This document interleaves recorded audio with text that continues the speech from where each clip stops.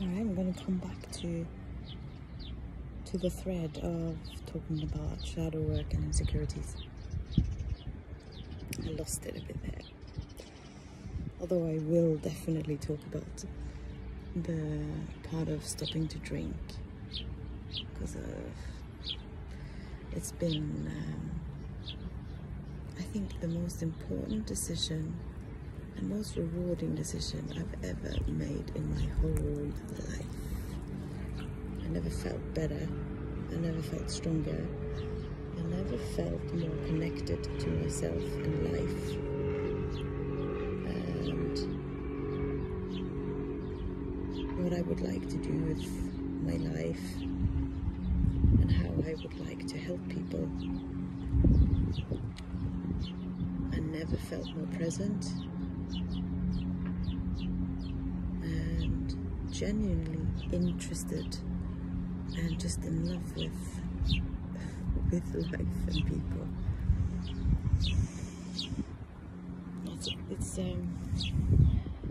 It's the freedom that I always seeked through drinking, and it's happening naturally without any enhancements whatsoever. Alright, enough about that. Let's come back to the insecurities. I obviously am trying to derail myself from that conversation a few times over, because it is uncomfortable. It's not fun to go to that part of you and to acknowledge it and to look at it and to admit it, that shit, I've had some major low self-esteem and ideas about myself, you know.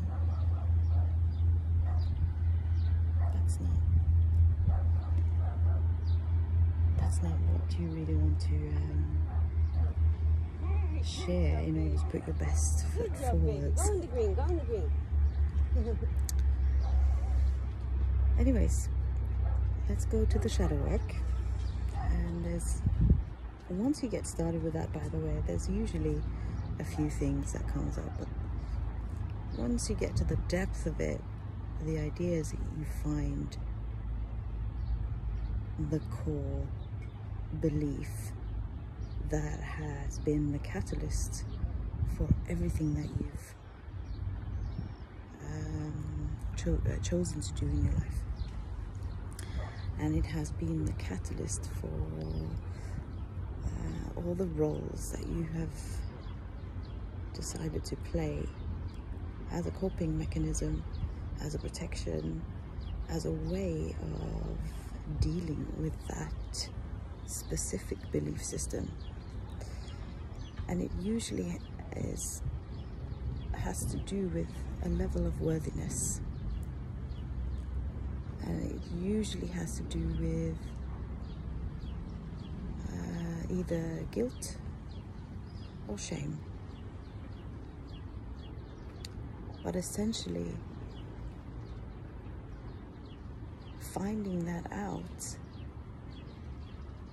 which is, by the way, a very hidden thing inside of you that it's difficult to realize on your own. It's something that I would recommend getting support with, individual support with, figuring out, because it can be quite traumatic. It depends on what it is that has happened to you. What mine had to do with how I actually saw myself at a deep level. A core belief is a belief system or a belief that you've taken on board as truth, as something that you are, something that you just simply are as a person. And if that belief is negative, it has a tremendous impact and influence over you from that day on. because it usually happens when you're a child and when you're in a time in your life where you're unable to evaluate that as a lie or as not true, because you're in the process of finding out who you are, and you're identifying yourself with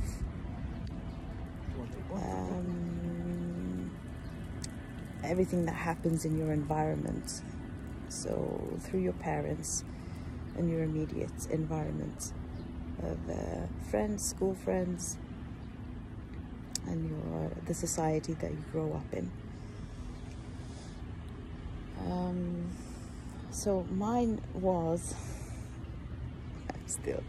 I'm struggling to say this, but I'm going to do it. It's actually to do with my inheritance. Like, I'm half Filipino and Norwegian, and I always felt a little bit uncomfortable, being that it used to annoy me when people ask me, oh, where are you from? You don't look very Norwegian. It used to annoy me. I used to cringe. I used to be like, oh, that question's going to come now. It used to annoy me, like, all right, so as soon as someone asks me where I'm from, that question is going to come up. They're either going to feel comfortable asking me, or they're going to be pretending that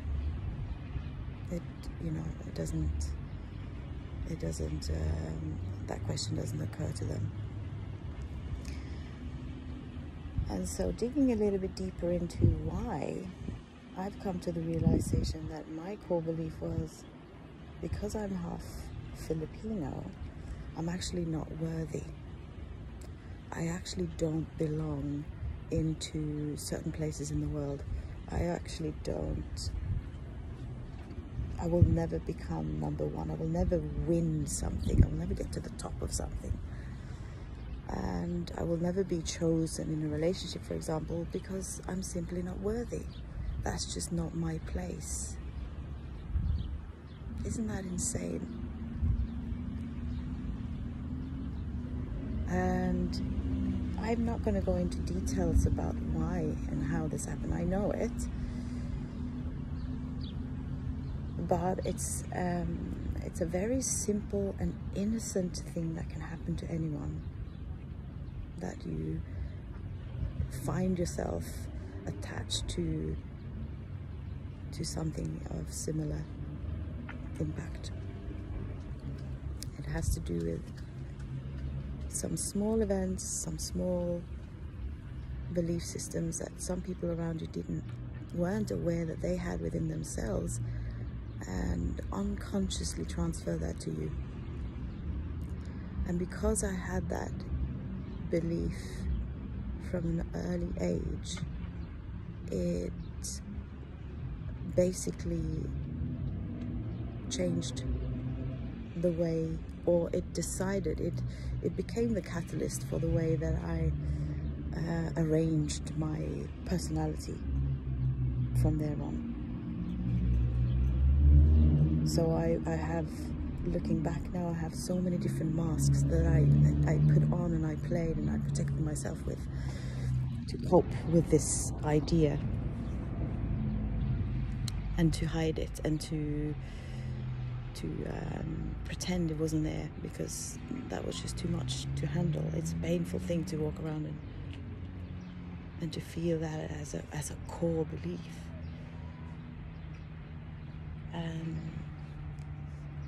And so figuring this out and being able to talk about it just explains how incredibly powerful shadow work is, because you take the power away when you bring something into light, because you can look at it and you can understand yourself and all of your choices and all the ways that you've been trying to hide yourself, and you can understand it. You can have compassion with it, because you know you're an innocent person at the time when it happened. It has nothing to do with who you are, actually. It has nothing to do with your value. It has nothing to do with your worthiness. So when you're able to figure that thing out, it's next level freedom, it's next level joy, and finally feeling comfortable with yourself in a way that you've always actually searched for. Now, I'm talking about me. I don't know, I can't talk for anybody else, but I'm talking about me and my now epiphany that, you know, I've always searched for myself and my ability to feel totally free and accepting towards myself. I actually accept myself. I actually can look at myself in the mirror and say, hey, I love you, you're great, without pretending, without lying, without it being an affirmation that I'm constantly just saying just to kind of cover up what is really going on.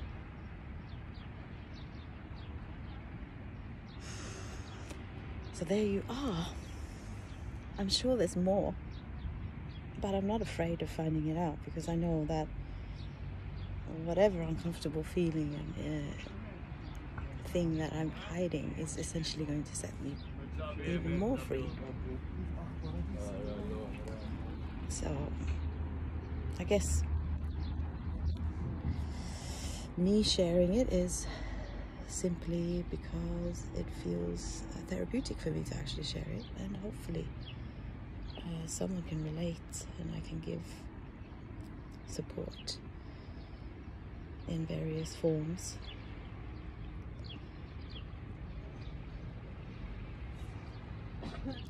If you're still here, this is a 12-minute long talk. Thank you for listening. I appreciate it. And I wish you a wonderful day.